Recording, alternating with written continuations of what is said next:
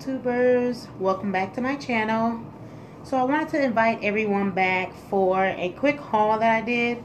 Over the past few days I've been going to a few thrift stores and a couple of Goodwills, and guess what guys, I ended up going to a few Goodwill bins. I have been researching about eBay resellers and how they source and get their inventory, and discovered that a lot of resellers thrift at the Goodwill bins. Unfortunately, I live in Milwaukee, and the closest bin that was entered into my GPS was the Appleton location. So I ended up going to the Appleton location last Saturday, and to be honest, I wasn't really excited. I got a few things, but nothing that like excited me and made me say I'm going back there like every week or once a month. Nothing really excited me. I'll definitely make my money back. I spent about $30 and I got quite a few pounds. So I think I got about 20, a little bit, maybe even a little bit over 20 items. A few coats. I ended up getting a wool coat or cashmere, 100% cashmere vintage men's coat. So I'm going to try to work with what I selected, and I'm not I have no worries that I'm not going to make my money back. I'm definitely going to make my money back, but I still didn't, nothing wowed me. And recently, just yesterday, I ended up going to the Goodwill bins. Me and my aunt decided to take a trip, and we ended up finding a Goodwill bins like 0.3 miles away from our current location. And so we went, and I was kind of a little more excited to have thrifted at those Goodwill bins. So let me show you a few items that I got from those bins. Nothing too spectacular. You see, I think you get kind of in expectation mode of like you'll find designer items. But me being a thrifter, I know that you're going to have to continue to thrift, going to have to continue to source at those specific locations in order to find like the best finds. So, but I did pick up a few items yesterday, and I'm going to go ahead. Why don't I do this? Because it's going to be quite a bit of a lengthy haul, I'm going to just show you some of the items that I picked up throughout my week. Okay, so let's start out with a few Cole Haan pieces that I found. I ended up finding these Cole Haan basically slide-in heels. I don't know if you can see that a little bit better. Yeah, and I found these at the Goodwill bins. So my total yesterday was about $29.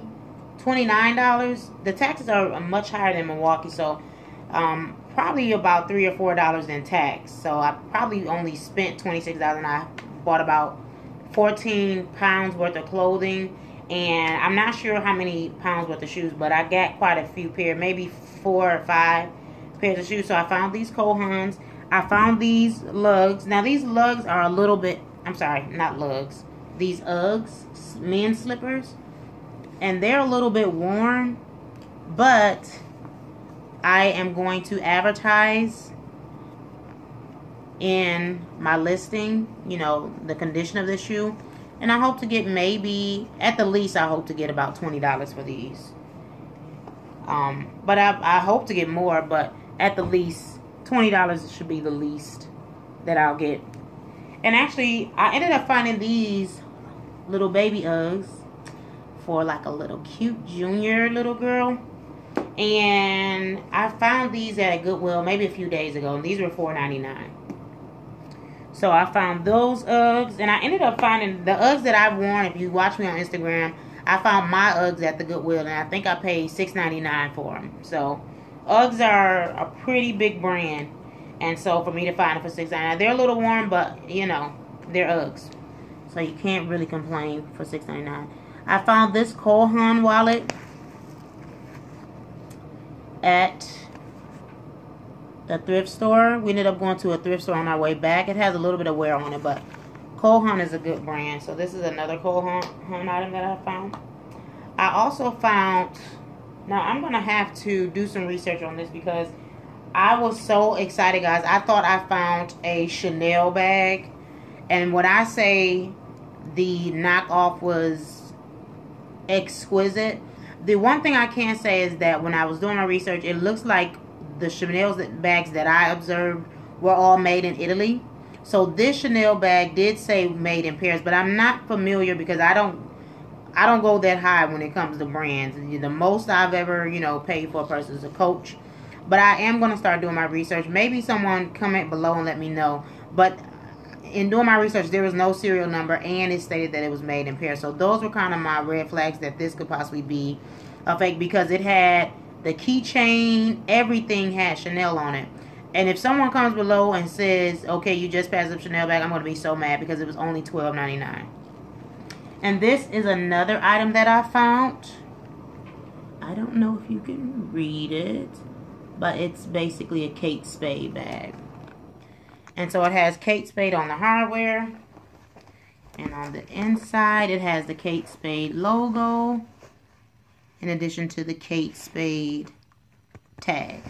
Now, I'm going to do some investigation because also while I was researching, because I'm not familiar with Kate Spade. I mean, I'm a little more familiar with Kate Spade than Chanel, but still, I don't purchase Kate Spade for my own wardrobe. And so I'm not familiar with it. So I also saw that some Kate Spade had serial numbers, but there were some that either they weren't advertising them or they didn't have. So I'm probably going to put this on Instagram and see if some of my fellow Instagrammers can let me know, help me out. It's a pretty hefty bag. I mean, it's a heavy, it feels great, it feels real. And so I was even looking for like the material tag, and I didn't see that. So that's one thing that did concern me. But I ended up paying $14.99 for this. So it's a Kate Spade bag. And this will be a good resale. I'm just going to confirm with someone that it's actually really a Kate Spade bag. Another item that I found at the thrift store yesterday was this cute little Marc Jacobs perfume case. And so it's brand new. And it was, if you could see that, about $90-something. Or I'm sorry, $59. I don't know why I said 90. $59 at Marshall's. But the thing is, there is no product inside. So I believe this was like a perfume case. I'll still put it on there. Someone still may buy it. I'll probably market it at maybe 20. Start at 20 and see if I can get about 20 for this. If not, I will reconstruct my prices. But I paid all of $1.99, so it won't be a big loss. I'm sure I'll get that back if nothing else. So I paid $1.99. That was a Marc Jacobs perfume bag. A few more items. Oh, here is an item that I found at the first set of bins. So that's what I'm saying. It wasn't a big bust. I found quite a few items, but did I find this at? No, I'm sorry. I didn't find this at the first set of bins. I found this when I went to the bins yesterday. And this is, I don't know if you can see it. Well, you can't see it because it is crossed out. But this is basically a brand new pair of Brooks Brothers pants. And so this is a very good brand. It's a 35-30 long. Still has a tag. And I found this at the bin. So it was basically cost me change. And so this was a great find for it to be brand new Brooks Brothers. And also today at the thrift store, I ended up finding these vintage Brooks Brothers striped button-ups. And so I may market these as, this is 16.30. These are all the same. So I actually found these together when I was thrifting. And so I may market these as a lot. And I'm going to probably pair them with a nice tie. Have my husband tie them. I have to start trying to learn how to tie a tie. I can't always wait for my husband. I'm going to ask him to show me today. Because I do style my husband a lot. And so he gets a lot of compliments on his outfits. And so I want to kind of take that creativity and enter it into my photos when I'm actually listing my products. And I think that will kind of up my sales a bit. The next few items, what I want to show you next. The next item I found was this item. And I actually purchased it for resale, but I'm not going to sell it. I actually tried it on and I love it. So this is, I don't know if you can see. Let me tie it up. Tie it up. That'll make it a little bit easier for you to see. It's so cute. And I'm going to definitely try to take a picture when I have it on. It's basically, wait a minute, because I want you to get the full effect. It is basically a red shirt. And I actually thought it was vintage, but guys, it is a Michael Kors. A Michael Kors shirt. And it's really cute on me. So, I had purchased it for resale. Did I take the tag off? I guess I took the tag off. Yeah, I took the tag off because I actually took pictures to list it. But I'm going to be keeping it. And this was $6.99 with half off. So, I think I paid $3.50 for this. And so, this is definitely going in my wardrobe. I love it. I'm definitely trying to up my game. And so today I got this tip from Dion Dean. She is one of the resellers that I subscribe to. I get a lot of great information from her. And I got this tip from Dion Dean. And actually I've been a shopper at Plato's Closet for a while. But I never really paid attention to my email alerts. So, got a little tip from Dion Dean that says she gets alerts when they're having their clearance sale. And so, today I got an email stating that Plato's was having a 70% off clearance sale. So, I took that time to go and see what I can find because Dion was finding a lot of good items. And I actually found 3 good items that's going to, be great for resale. So, I found this new with tags. I'm gonna butcher it. I don't know how to pronounce it. Diadora, but I think that's how it's pronounced. And it's brand new with tags. And this was $8 with 70% off. So this was a really great find. And this is gonna resell very well on eBay. I also found these brand new with tag American Eagle pants, men's pants, and these were, I don't know if you can see it, I'm sorry, holding the wrong thing. These were $18 with 70% off. So they had quite a bit of things to choose from, but I have to be a little more selective with my thrifting items because I'm starting to get a little bit backed up in inventory, and I don't want to be overwhelmed, and I don't want to have inventory just sitting. And I want it to be, because like I always say, I'm a woman show, so I want it to be actually practical for me to list the items that I'm purchasing. And I'm actually today probably going to try to start doing, I'm going to try a few flat lays. I typically do, I've been doing mannequins, trying to polish my listings, but I'm going to do a few flat lays. I've gotten some ideas online, and I want to try a few flat lays today. And I've actually started adding a few props like little flowers and plants, and that's really added quality to my photos. So I'm going to play around with a few props today for my flat lays and see if that adds a little more quality to my flat lays. I also found this fossil, which I was so excited to find this. It's a fossil tote. And so it's basically a medium-sized tote. It's not a large tote. It has a little bit of, and I think actually this is just a stain that I can probably get off, but it just has a small stain, and I'm sure that can be wiped off. And the inside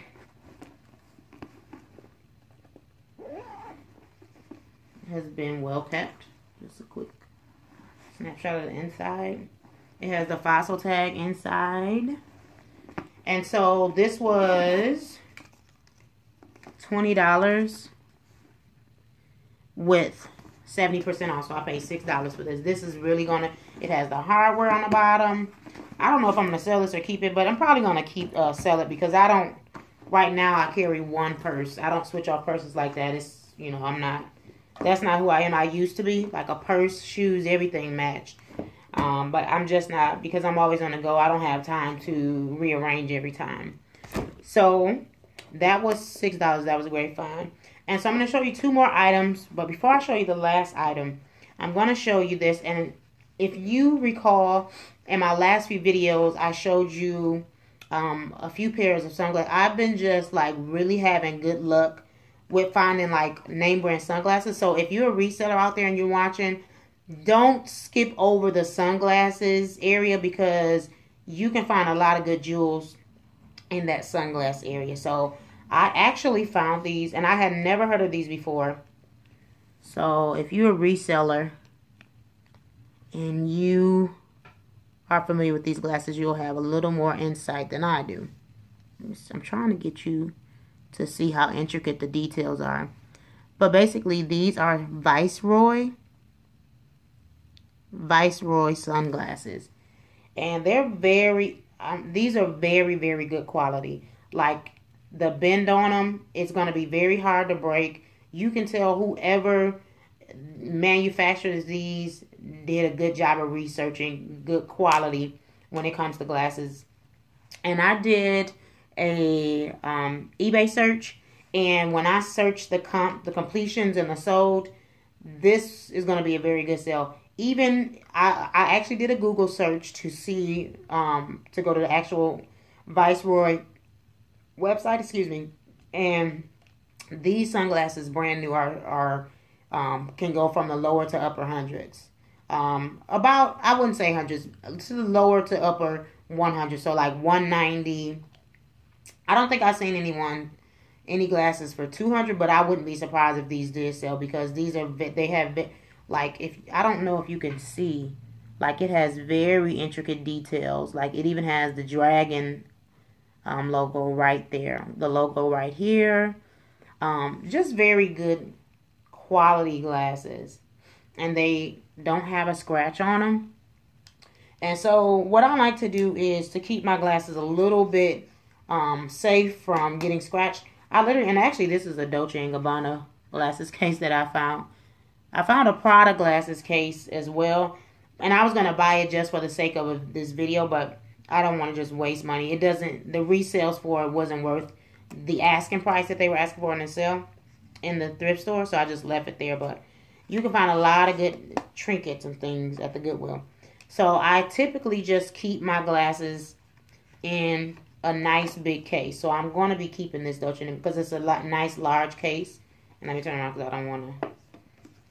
And so this, I'm going to keep this in this case until these sell. And once these sell, I'm going to be, if anybody has tips on where I can get some sunglasses cases, because I'm probably going to have to just purchase some, because I think I have maybe 3 or 4 pairs of sunglasses that's already listed. So I'm probably going to just have to purchase some cheap sunglass cases from the Goodwill without a brand, so I can ship them, because I don't want them to get messed up. That's the one thing you want to be careful about when you're shipping sunglasses to customers. You don't want them to get broken during the shipment. And the last thing I found, and trust me, I've found so many items. Like, I have maybe 2 large bins of inventory that I just did over the past week. And even with that, I can't fit everything in those 2 bins. So I'm just right now building up my inventory, because as you guys know, I just recently started full-time a few months ago. So it's going to take a while for me to build my inventory up. But I just want to show you this one item from one of my favorite stores. So I found this, and the reason why I'm doing it last, because there's going to be a part 2 to this to come after this video. But I found this 3-piece suit. It's a very nice suit. It's a older suit, but the thing that I like about this, I actually used to wear these suits when I was younger, and it's so hard to find a 2-piece suit nowadays. All suits, well, 2-piece suits that fits the criteria for what I have to wear at my church. So this is a 2-piece suit, a nice length skirt, and I'm sorry, a 3-piece suit, and it comes with a pant set. Now, when I was younger, because we're very strict, we have a very strict dress code, so we can't wear a slit when we are going to church. So as you can see, this skirt has a slit in the back of it. I don't know if you can see that, but can you see? Yeah, you can see it has a slit. So when I was younger, I used to buy fabric from the store, and I used to make these little pleats to put in the slit. Now I don't know if I'm going to make a pleat, because I'm going to have to use this material, and this isn't the type of material that you just want to basically, I don't want to do too much ironing over this material because it can burn. So I'm going to take these pants and make basically an insert into this slit. So I'm not sure if I'm going to do it into a pleat or just do a regular triangular insert. But stay tuned for that, because that will be the second part of this episode. So I hope you guys enjoyed this portion of the video, and I definitely will have more hauls to come. But in the meantime, as always, you guys have a good day until next time. Thanks for watching.